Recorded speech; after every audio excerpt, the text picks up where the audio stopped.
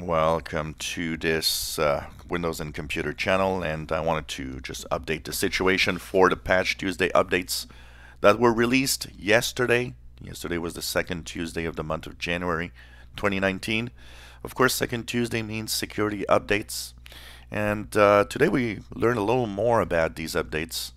It takes a lot of time for Microsoft to often kind of share the information about the updates. So what we learned is that the security updates for Patch Tuesday yesterday, in total they fixed 51 security flaws.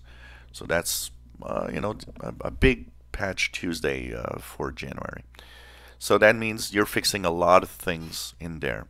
One of the things also that it's doing, if you're on Windows 10, it has a couple of bug fixes. So they mixed in a couple of bug fixes with the Patch Tuesday update. But the most worrying thing, and the one that means you need to update your operating system, your Windows system, comes from the problem where the Microsoft Jet Engine doesn't properly handle objects in memory.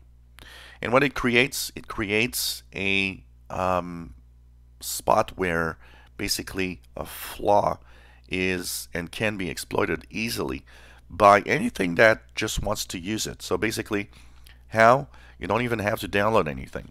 Just by going to a web page that somebody would have actually put the proper code in it, could exploit that jet engine flaw.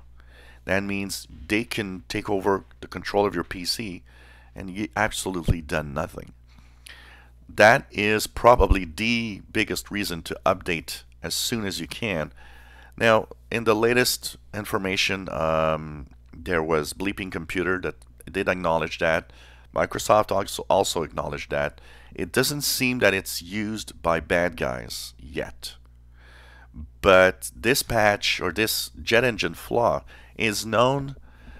They've actually learned about it in September of 2018. So that is, a little more than 3 months ago. That means there are bad guys out there that might have actually stumbled across it. But one thing for sure, now that it's announced and officially announced with Patch Tuesday, bad guys are going to look at it and want to exploit that flaw because it's an easy flaw to take control of your PC. So update your systems. As for the update process itself, I've been looking at the forums. It seems to go pretty well. Not really a lot of people complaining of anything wrong with this update for Patch Tuesday yesterday. Of course, we'll continue watching. I always take a few days to a week to watch the progress of the Patch Tuesday updates. If anything shows up or anything seems to be wrong, if there's a fix or anything, I always, of course, take a look and try to help you guys out with this.